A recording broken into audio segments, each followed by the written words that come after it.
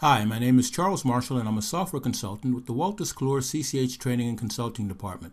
In this video, I'm going to show you how to use interactive reports in CCH Axcess Tax to identify problems that may cause the tax return to be in error.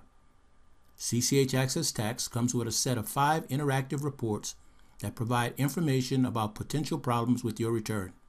These reports can be viewed from the Tax Return Review ribbon or from the Quick Access toolbar. The 5 available troubleshooting reports are interactive in that the messages on the reports concerning potential problems are linked to the tax return fields that need to be reviewed or edited to eliminate or resolve the problem. First, I'll discuss the Diagnostic Report. Each time the return is calculated, the program prepares a Diagnostic Report. Diagnostic messages on this report are organized into 4 categories in order of severity: electronic filing, warning, caution, and informational diagnostic messages. The little symbol to the left of the diagnostic message indicates that the message is interactive. Double-click the message and the program takes you to the worksheet where data must be entered or deleted to eliminate the message. The sole caution diagnostic concerns Form 2210 and indicates that data is missing. When the missing data is entered and the return calculated, the diagnostic message goes away.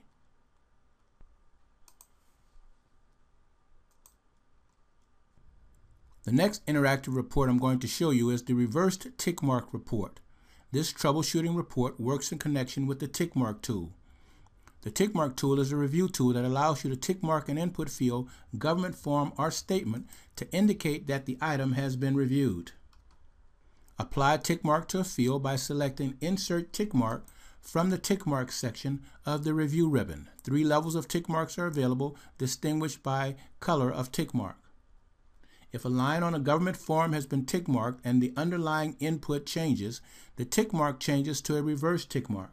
Instead of appearing as a colored tick mark against a white background, it displays as a white tick mark against a colored background. Form 1040 line 12, for example, has a reverse tick mark.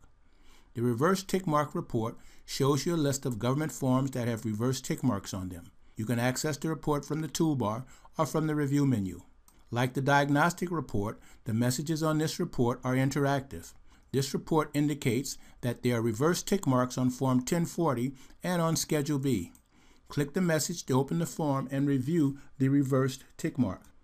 After you've reviewed the reverse tick mark, to remove it, select Delete Tick Mark from the right-click menu.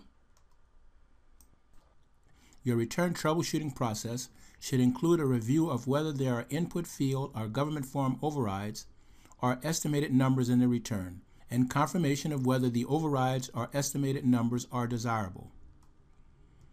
The Input Override Report, Field Override Report, and Field Estimate Report assist you in locating return overrides and estimates. These reports work like the Interactive Diagnostic Report and Interactive Reverse Tick Mark Report that I showed you earlier in this presentation. As you've seen in this video, CCH Axcess Tax comes with a strong set of user-friendly troubleshooting tools to assist you in preparing your tax returns.